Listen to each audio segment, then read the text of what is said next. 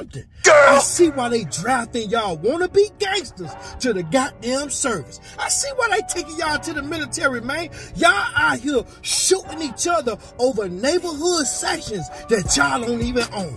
Over 109 people was gunned down in Chicago in less than 24 hours on July 4th. 19 people died and over 87 suffered gunshot wounds. Chicago ain't been the same since goddamn Carl Winslow retired from the goddamn police force. And hell, Eddie Winslow ain't been the same either, but that's a whole nother goddamn story. Now, why they ain't sent the National Guard out there to goddamn Chicago to get some straightening out there, man? This seems like a depopulation strategy to me, because it just don't make no sense. Let this would have happened in Missouri. Let this would have happened in Iowa, some shit like that. The National Guard would have been on the first flight out. But see, on another note, y'all be in these streets, man, out here shooting like y'all in Al-Qaeda somewhere. Y'all act like y'all in Iraq somewhere. I don't understand it. But then when they announce they doing drafting to the military service and shit like that, y'all get scared. Oh, I ain't sending my child to that. Oh, I ain't going to shit like that. But look what y'all doing, man. I hope they come pick up all you wannabe thugs and send your ass overseas where the real shooters at that don't shoot buildings. They hit they man, they on target. And the sad part is everybody that was hit was black or brown. Where is the BLM movement when Pookie and Ray Ray knocking off Bam Bam and Yosemite Sam now? Y'all sure jump on them goddamn police situations, but y'all don't jump when it's black on black crime, when that's worse than the KKK. But see, what y'all don't understand is we gotta stop what's happening in our own backyard first. Because if they see we don't care about our own people, why should they care to spare you?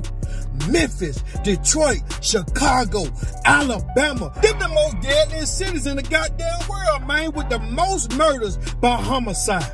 We gotta put them guns down. Y'all running away the money. Y'all repel the money when y'all cause war in the city. Y'all gotta stop that, man. That's why the city ain't investing into fixing y'all potholes in y'all streets, or fixing the lights in the streets, or making the city look a little better, or renovating neighborhood parks. Cause after dark, y'all out there shooting and shit like that, man. And that's why no tourists don't want to visit y'all city no more, because ain't no tourists gonna come to a crime-infested city. When we gonna start looking at our own people like, nah, I can't shoot that park up, it got kids in it. Or I can't shoot that man over there, he my brother, he look just like me. Y'all gotta stop that. Y'all wanna be street tough guys, man, but the streets ain't got nothing for you but a court date and a casket, man. Y'all make sure y'all share this message to somebody. Y'all make sure y'all send this to somebody. Y'all make sure y'all share this video to your timeline, man, because I'm sick of seeing black on black crime, and y'all complain about what them people do